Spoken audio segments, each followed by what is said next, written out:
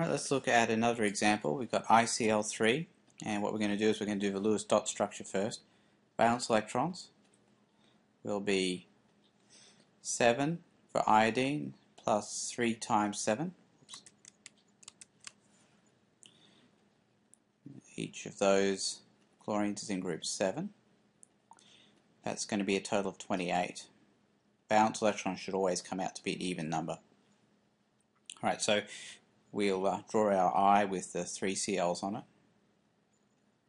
and I'll bond them. Go ahead and bond them. Now what I've done up to this point is I've used up 6 electrons in those bonds. Now I will satisfy the chlorines by giving them their octet.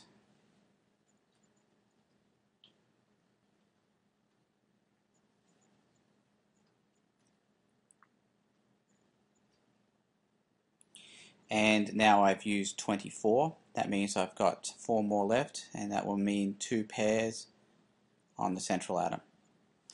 Alright, so there we go. So there's your ICL3. There's no charge on it, so no need for brackets on this one.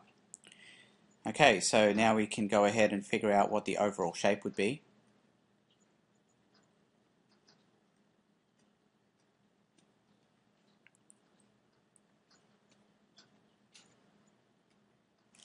The overall shape would be, let's see, we've got 3 atoms and 2 electron pairs. That's a total of 5 groups. So I go look at my little table here. And the one with 5 groups on it is the trigonal bipyramidal. So there we go. So that's going to best represent my overall shape.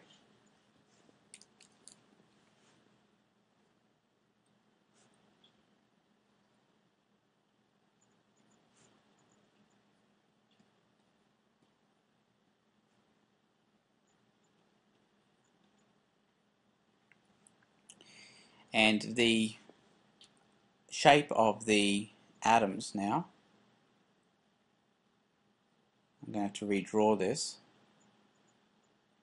and I'll redraw it pretty much the same way as this one is redrawn. And we're looking at the one that has 3 atoms and 2 electron pairs. See, just like this, 3 atoms and 2 electron pairs, and that's the T-shaped one. So that's how I'm going to draw it. It's T-shaped.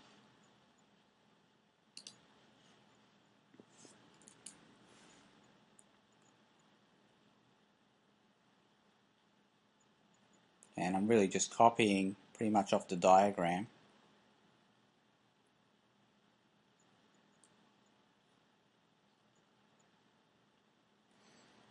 Alright, so now you can see how that goes, and the bond angles would be 90 for that one.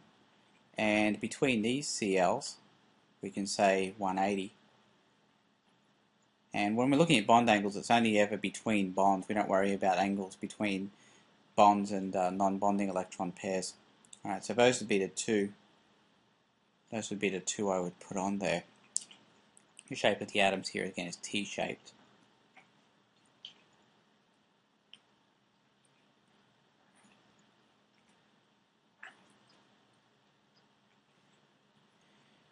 Alright, now we can go ahead and get the hybridization. Now we've got 5 electron groups, so this is A, this is B, and this is C. So part D, we've got 5 electron groups, which means we need 5 hybrids.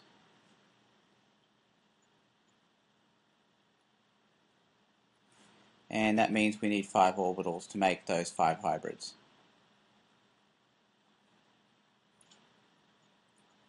And those 5 orbitals would be S plus P plus P plus P plus a D.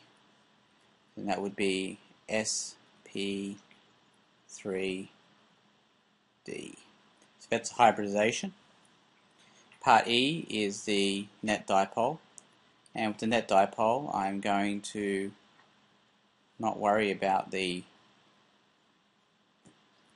non-bonding electron pairs, nor the electron pairs on the outer atom. We'll just consider these.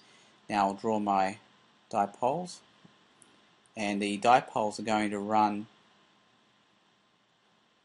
from the I to the Cl, because the Cl is more electronegative than the I.